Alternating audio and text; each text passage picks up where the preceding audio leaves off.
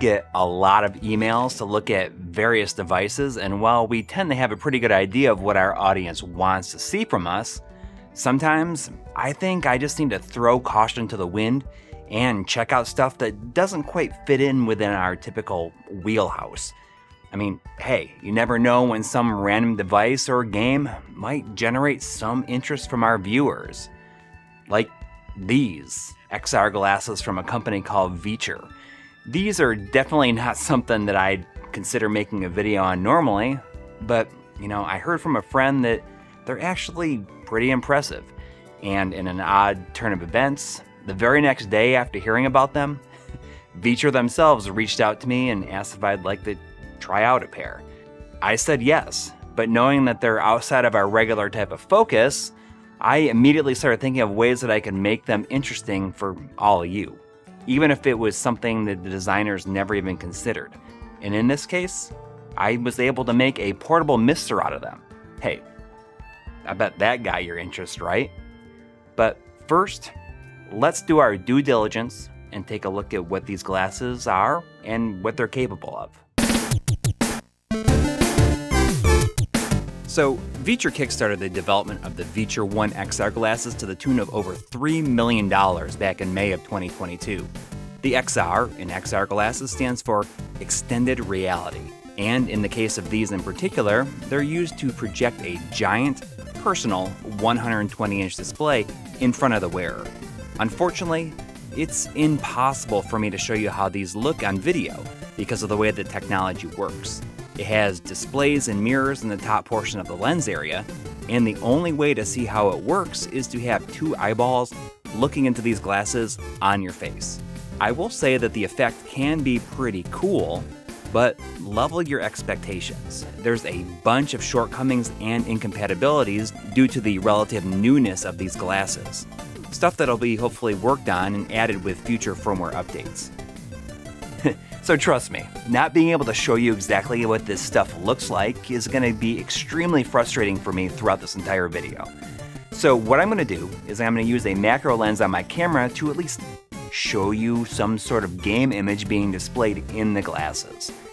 I'm sorry, that's about the best I can do in this particular situation, and it's certainly more interesting than looking at me telling you about the glasses, right?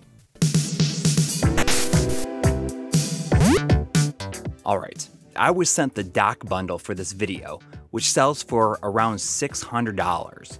You get a single pair of XR glasses, I chose the blue ones, a dock which doubles as a battery and input base for connected devices via USB-C and HDMI, a Steam Deck mount and a Nintendo Switch mount which snap onto the back of either system and hold the battery in place while you use the system with the glasses, a USB-C to glasses dongle that has a charging port pass-through, and a bunch of different little accessories as well, like these little blackout lens covers and a carrying case. The XR glasses look like sunglasses, and might pass as nothing but by the typical passerby. If they were to look more closely, they'd notice a bit more going on. The bulges behind each lens house micro OLED displays, which project the game image directly in front of the user. Now, if someone were to come up and get uncomfortably in your face, they'd be able to see the game image in the lenses. But you know what? In that sort of situation, you probably have other things to think about. If you're like me and you need to wear glasses or other corrective lenses, the little myopic diopter dials on top of each lens will let you adjust the game image so that it becomes clear to you. Now, of course, that does nothing for what you see beyond the glasses, but there's nothing we can do about that. It's just the lot in life we've been dealt. Different sized nose pads are included so that the glasses will rest comfortably on your face. The smallest size were the only one that I found to be comfortable and overall usable. Everything else sat comically high on my face and made it difficult to get a good view of the display because it's not directly in front of you, it's slightly lower. The left arm has two buttons on it. The longer button is actually a rocker switch that can be used to adjust the sound volume and screen brightness, while the smaller is the mode button, which serves a variety of functions based on how many times you press it or how long you hold it down. For instance, a quick tap of the mode button will darken the see-through portion of the glasses, but not completely black it out. At the end of the right arm is a magnetic connector that you can attach the included USB-C cable, which can then be plugged into a PC directly or into the dock. The dock is pretty low-key with 4 ports on it. At the center is a USB-C data and power delivery port. On the right are 2 USB-C ports to plug in a pair of glasses, and on the left is an HDMI input. The big old button on top powers it on with LEDs that show how much battery power remains. In general, the dock battery should add around 4 to 6 hours to whatever you have plugged into it. In its basic 2D mode, it projects a 1080p image in front of the user, what Viture describes as being equivalent to a 120-inch television. I guess that is probably right, but you know what? I don't think it seemed that big to me. It really just comes down to the fact that the screens are literally just sitting right on your face. Even the smallest TV is going to look enormous if it's just inches away from your eyeballs, right? The audio is played out via the built-in speakers inside each arm. This seems like it could be a disaster orally, but if you ask me, they sound surprisingly good. It probably helps that they're so close to your ears that you actually hear more of the nuances of a game's sound. Really quick, firmware updates are handled by going to a website and connecting the glasses via the magnetic USB-C cable to your computer. Click Update on the website, and that's it. Anyway, Viture has primarily advertised the XR glasses as being used with the Steam Deck and Nintendo Switch. With the Switch, connect the system via the USB-C port in the center. That will give you docked resolutions and performance, while also keeping the system charged. With the Steam Deck, you'll just plug the glasses directly into the USB-C port on the top, and it will recognize the glasses as a secondary 1920 by 1080 monitor. If your PC has a USB-C port capable of video output, it'll work in the same way. Viture's dock allows for some flexibility because of its own HDMI input, which was actually the thing that I was most interested in trying out because I was curious of what it would and wouldn't work with. So here's where things get a bit murky. The glasses will perform optimally at 1080p, and while they will technically display lower resolutions, they don't work correctly in the glasses.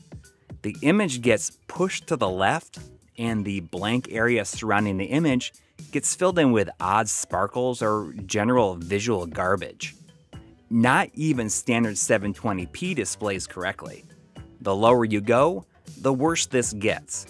I understand that this isn't an issue for most consumers, but considering the first thing I tried with the glasses was a PlayStation 3, a system whose games tend to switch between 1080p and 720p pretty regularly, it didn't leave me exactly optimistic.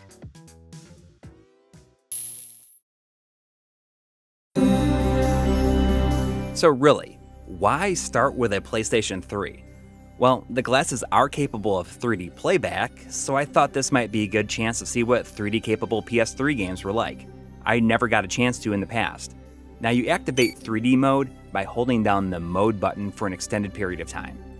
PS3 was a no-go, and that's because the glasses at this point in time only support side-by-side 3D, and unfortunately, even then, the requirements are extremely narrow. At first, I couldn't get anything to work right, even the test video that Viture sent me. I didn't discover until plugging the glasses directly into my laptop and turning on the 3D mode that the connected monitor display resolution was now 3840 by 1080. I put their test video in that display, made it full screen, and now it worked. Which means that the side-by-side 3D content has to be exactly that resolution to work.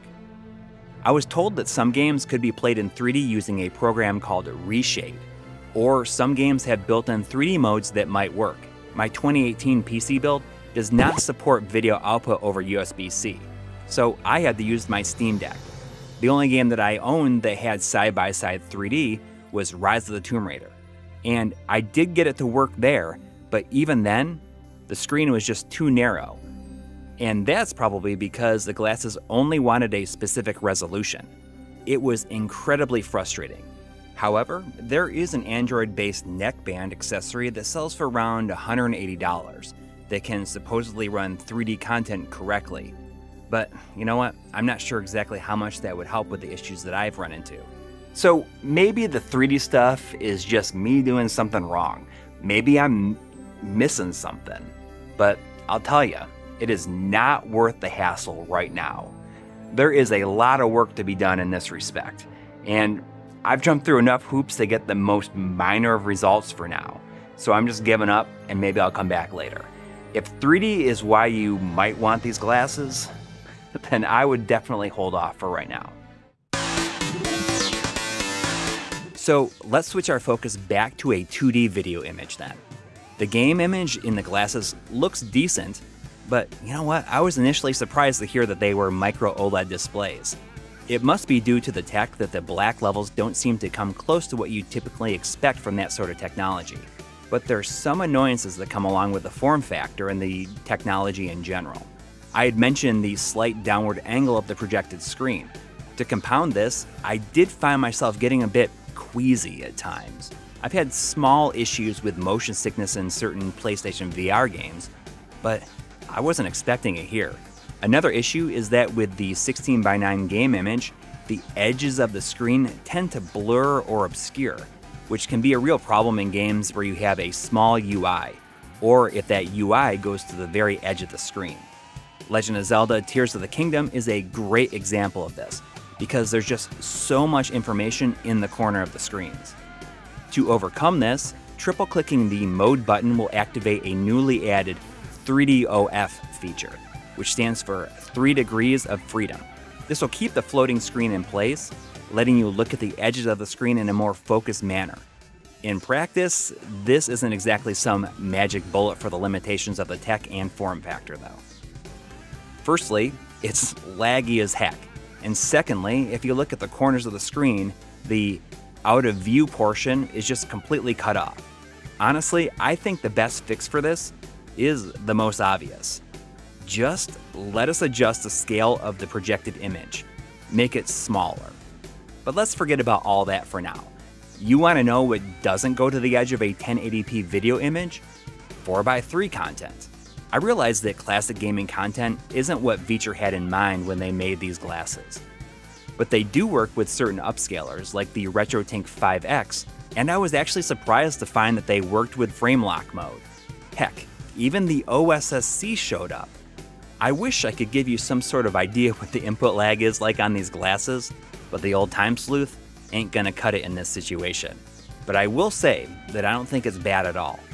Alright, I mentioned using a MiSTer with these glasses a while back, and it will work with the HDMI input on the dock. But here's the thing. If you have a Retrocastle's I/O board, which can use USB-C input for power, that's right, combine the two for what amounts to a portable MiSTer system. I guess the real downfall here, and it's a pretty big one, is that this setup would more than double the cost of the MiSTer itself. So it just comes down to how bad do you want it? Does an analog pocket suffice in this situation?